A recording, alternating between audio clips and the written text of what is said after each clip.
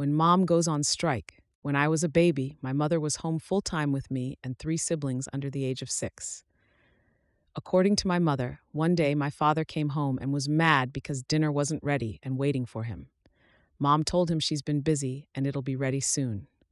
Dad said he doesn't know why she didn't do it sooner because it's not like she's been doing anything all day but sitting around babysitting. Foolish, foolish man. Game on. My mother decided she would show him what life is like when she sits around all day doing nothing. For the next few days, Mom let the kids run wild. She picked up nothing. She didn't tell the kids to pick up anything. She didn't stop the kids from getting into anything. Mom said she just sat around making sure nobody was doing anything dangerous.